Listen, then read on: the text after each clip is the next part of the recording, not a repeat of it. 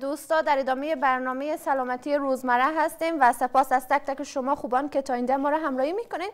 بخش دوم برنامه شما عزیزان هم میتونید در این بخش تماس بگیرین و پل ارتباطی ما با شما 0779 127 127 می باشه و زمانی که شما تماس میگیرین کوشش بکنین که موقع درست را انتخاب بکنین تا اینکه صدایتان به درستی برنامه وصل شه و موضوع برنامه هم در رابطه با هیپاتیت بی یا زردی سیاه می باشه. شما تماس بگیرین، سوالاتی که دارین میتونین با دکتر صاحب شریک بسازین.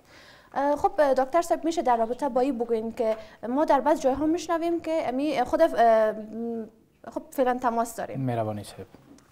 بله بله بفرمایید. سلام علیکم. بله صدای ما را دارین، بفرمایید. سلام علیکم و رحمت الله. علیکم السلام برادر عزیز، بفرمایید اسمتان و از کجا به تماس شدین؟ اسم من محمد آقا از ولایت کابل از ولسوالی خاک جبار با ارتباط شده امروز شما. بسیار خوب، بفرمایید برادر عزیز. تشکر. چون صدا شما بسیار پخشتر محترم. هموطن عزیز سلام بر شما، خوش آمدین، بفرمایید پرسشتان را مطرح بسازید. برادر عزیز صدای تلویزیونتان پخش بکنین تا اینکه صدایتان به درستی بر ما وصل شه و شما هم صدای ما را درست بشنوید. تشکر. خیر ببینید ما بیرون برآمدم. سپاس که از این برنامه شما یک جان تشکر. یک برنامه بهترین برنامه و بهترین برنامه که واقعا از این استفاده. ما خودم مشکل دارم که تقریبا 20 سال قبل در ولایت جلال آباد در ننگرهار همونجا یک انتحاری شده بود و مریضا خون میدادیم و مریضایی که زخمی شده بودن همونجا. باز ما رفتم اونجا در لابراتوار خون مرا که دیدن گفتن که شما زردی سیاه دارید. باز حدودی تقریبا یک ماه میشه که ما الفلا معاینات کردم و حال بر گولی ایویان و گولی اولیوا 52 داده. امور ما تطبیق میکنم و خورده میرم در ضمنش ما میخوایم که با ما صرف همه قدر گفته شما که از چی ما باید پرهیز داشته باشم و چی علائم داره همی خود زردی سیاه و بینمی برای اگر چیز معلومات داده شود برای ما. بسیار خوب برادر عزیز، خیلی ممنون، تشکر از شما. برنامه را بیننده باشین، دکتر صاحب جواب رای میکنه براتون. تشکر، زنده باشین. سلامت باشین، وقتتون خوش. اگر داشته باشین تماس بعدی رو وصل کنین. خب فعلا تماس نداریم دکتر صاحب، میشه شما جواب برادر بدید؟ خب این هموطن گرامی، ما در مرحله ابتدایی بسیار سپاسگزار هستم هموطنای گلم از فیدبک مثبتی که شما به خاطر برنامه دادین. ببینین همینجا که ما وقت خود اختصاص میتیم یگانه هدفی است که آگاهی عامه به وجه اعظمیش بلند بره و دیگه مردم افغان مردم گوسفندی نباشن. هدف اساسی برنامه را وقتی که ما بر شما بیان کردیم و دیده میشه که در برنامه‌های مختلف ما عامترین امراض صحی را به بحث میگیریم. هموطنان گرامی و خصوصا برادر بزرگوار ما خیلی سپاسگزار هستیم از این تحسین و تمجیدی که شما از برنامه صحی ما داشتین.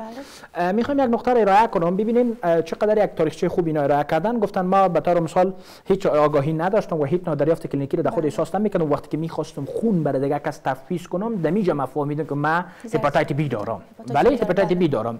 به می خاطر پیشتر ما گفتم که اکثر افراد هیچ نوع دریافت کلینیکی نمی داشته باشن، فقط در وقت معایناتی که به خاطر تفتیف اهدای خون، به خاطر به طور مثال تفویض خون بده که از به خاطر اجرای پروسیجرهای جراحی یا به شکلی که چکاپ میکنه یک مریض خدا میبینه که او یک ویروس به طور مثال دوزی تزی مثبت هست.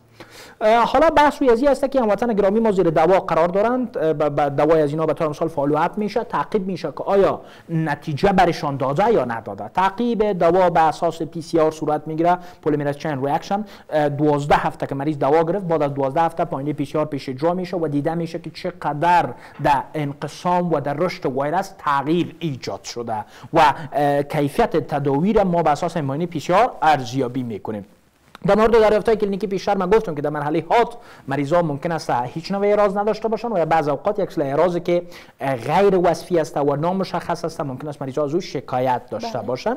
نکته دیگه که این هموطن گرامی ما ارائه کردن در مورد دایت یا رژیم غذاییشان، فقط اینا در عرصه استفاده یک سری غذاهایی که پروتئینی هستند باید احتیاط بکنن. یک سری غذاهایی که مثلا بسیار زیاد در ترکیب خود پروتئین داره، مثلا پروتئین گوشت و این مسائل یا لوبیا و نخود این مسائل، چون پروتئین سبزیجات دارم، نمیگم که نخورن. پروتئین یکی از بکبون عضویت ما و شما را تشکیل میده. اسکلت عضویت از پروتئین ساخته شده.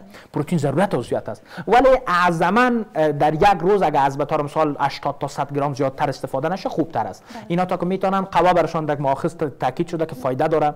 خدای نخواسته الکل هیچ وقت استفاده نکنن. سیگرت ممکن است خطر پیشرفت از این بیشتر بسازه. سیگرت استفاده نمیکنن، الکل استفاده نمیکنن.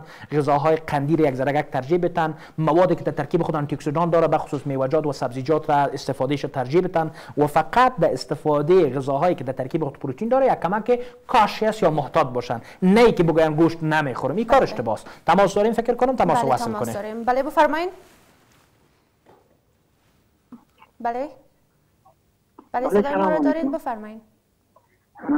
سلام علیکم. سلام برای شما، برای دکتر صاحب محترم. برای رسانه شما را شمال زحمت دادیم. یک سوال داشتم از دکتر صاحب بزرگوار. مهربانی هموطن گلم، بفرمایید ما در خدمت. تشکر، سلامت باشین دکتر صاحب بزرگوار.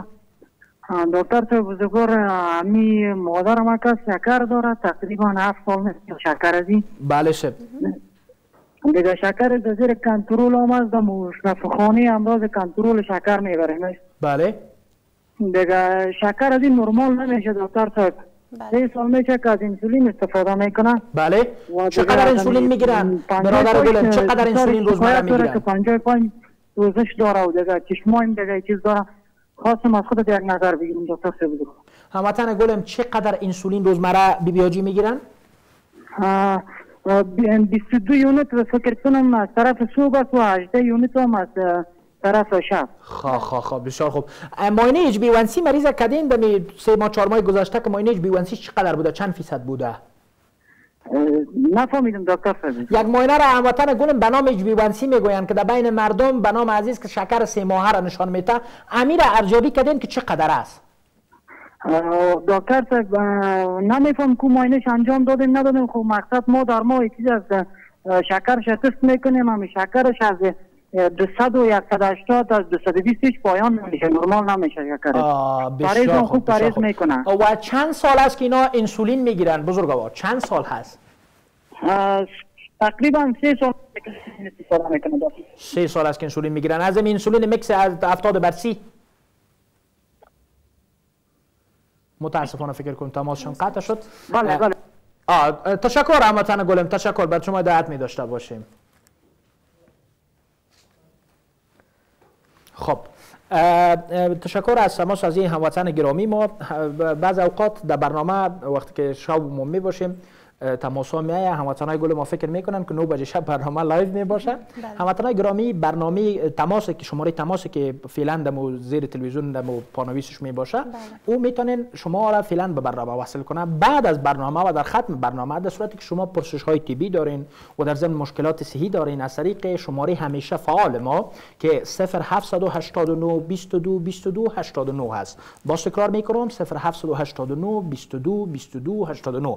اگر تکرار برنامه را میبینین و شما مشکلات صحی دارین میتونین از طریق همین نمبری که ذکر کردم شما با ما در میان بگذارید، به خاطر که او وقت برنامه باز لایو نمی باشه. این برادر بزرگوار ما گفتن که والده صاحب شکر دارن و شکر از اینا فعلا زیر منیجمنت انسولین قرار دارن، پیچکاری انسولین مکس را اینا استفاده میکنن و در پالی از او بسیار مقدار انگفت انسولین هم است که 23 یونت فکر کنم از طرف صبح گفتن و 13 یونت از طرف شب گفتن. اگر مجموعی رو جمع کنیم تقریبا مریض در روز 50 یونت انسولین میگیره. منیجمنت بعض از مریضای شکر که وجود داره در افغانستان متاسفانه بعض اوقات به شکل غلطش صورت میگیره و مردم هم بعض اوقات اما قدر آگاهی طبی بلند نداره که همین موضوع را درک کنن. چه رقم مثلا شروع تداوی در مریضای دیابت وقتی که میشه برای مریضا کوشش میکنیم که ما فعالیت فیزیکی را ترجیح بدیم. در پلی فعالیت فیزیکی به طور مثال رژیم غذایی خود اینا مراعات کنن. در پلی فعالیت فیزیکی و رژیم غذایی برای مریضا اول از خاندان بگوانید دوا داده میشه. مثلا میتفورمین یا فینفورمین که امروز استفاده نمیشه. میتفورمین مقدار منظمش قدر است که مریض یا 500 میلی گرم روز 3 مرتبه بگیره یا 850 یا 1000 میلی گرم روز 2 مرتبه بگیره. شروع تداوی از همین میشه. او دوا شکر را پایان نمیاره ولی فقط استفاده محیطی قند را زیاد میسازه. ولی برای مریض ببینیم که یک دفعه به طور مثال گفته شده که 850 میلی گرم صبح 850 میلی گرم شب بخور، او میگه دکتر صاحب 850 میلی گرم دوای شکر برام دادی، به من خو فلانی دکتر 2 گرم داده بود. در حالی که 2 میلی گرم که است او یک بطور مثال خاندان دیگه سلفونیلوریا اتو نیست. هیچ وقت مثلا یک دانه سنگ اینقدر که یک پخته اینقدر مساوی نیست. ما هیچ وقت نمیتونیم که به صورت عموم قوت یک دوا را به اساس مقدارش قضاوت کنیم. دیجوکسین یک دوایی است که مثل یک کارد دولبه وارث از 0.25 میکروگرم که کم زیاد شده مریض به طور مثال در 2 دقیقه ممکن است 1000 جنجال برش جور کنه. ولی یک پاراستامول است که دوزش مثلا اگر 20 میلی گرم 10 میلی گرم زیاد میشه و مشکل سری بر ما ایجاد نمیکنه. بنابراین این هموطن گرامی ما از اون ابتدا نمیفهم که چه رقم منیجمنت شدن چه رقم نشدن، در صورتی که مریض اگر فعالیت فیزیکی داشته باشه، کدام مشکل در پایه خود نداشته باشه، عدم کفایی گرده نداشته باشه، قلبش چیز مشکل نداشته باشه، کدام مشکل تنفسی نداشته باشه، این مادر ما پریز سرش یک ذره تاکید بیشتر میکنه، فعالیت و گشت گذار خود زیاد میکنه، انسولین کفایت برش نمیکنه، مقدار انسولین 3 تا 5 یونت هر 3-5 روز بعد افزایش داده میشه تا به ای که امو شکر را در اکسپتیبل رنج گلایسیمیا بیاره. اکسپتیبل رنج یا قابل قبول، امو رنج قابل قبول برای مریضی که همقدر عمر داره ای است که در حالتی که مثلا شکرش دیده میشه بالاتر از 150 میلی گرم پر دیسیلیتر نباشه و یا کنترل به اساس HbA1c میشه که HbA1c مریض بین 7 تا 8 دمیسن باید نگاه شود.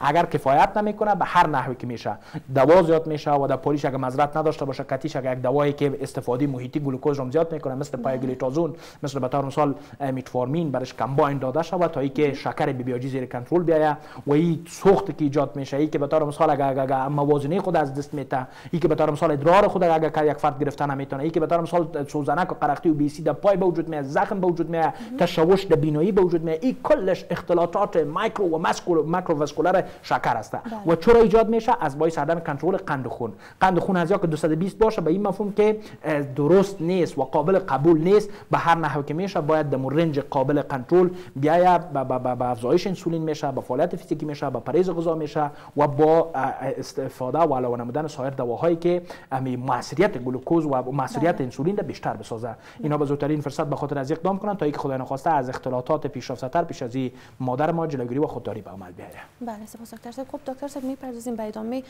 سوالی که می‌خواستیم بکنیم. موضوع دیگه یک دفعه در طرف شرق میره، یک دفعه در طرف شمال میره. شکر است که هیپاتیت بی است که ولی ناچار هستیم چطور کنیم. بله. خب دکتر صاحب در بعض جاها ما قسمی گفتم میشنویم که به شکل فعال و غیر فعال میگن. این خودش چی مفهوم ارائه میکنه و چگونه ما میتونیم که از شکل کدام فاکتورها یعنی باعث میشه که از شکل غیر فعال به شکل فعالی را تبدیل بکنه؟